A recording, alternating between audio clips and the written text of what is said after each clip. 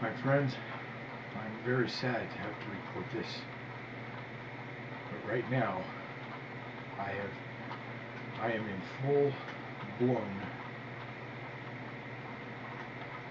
depression and anxiety. I have not been able to medicate properly with the use of medical marijuana in over a week now.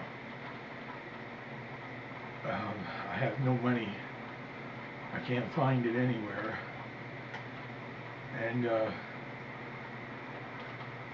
I'm experiencing the full-blown effects of the Chantix, and I gotta tell you, if I don't find a way to medicate myself soon with medical marijuana, because I absolutely refuse to use those poisons that I have in the drawer over there, supplied to me by the medical profession and the RX corporations.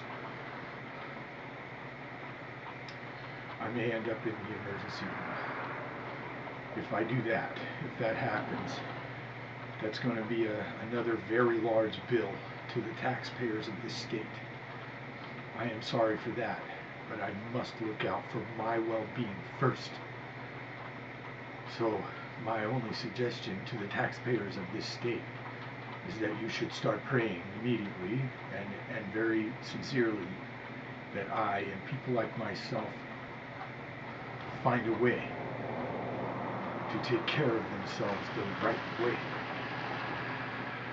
through the use of the right medicine, a God-supplied medicine, a God-supplied medicine that has been banned by the RX cartels and in cooperation with the United States government and the medical profession.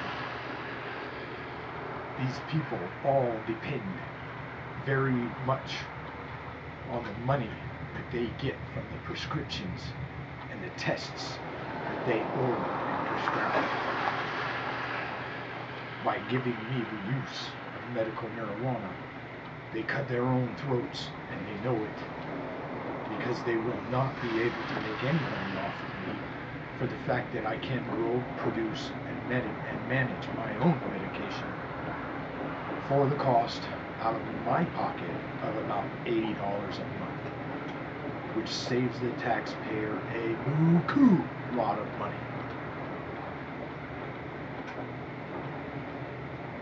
So start praying, because if I don't find a way very soon, I will end up in the emergency room at your expense.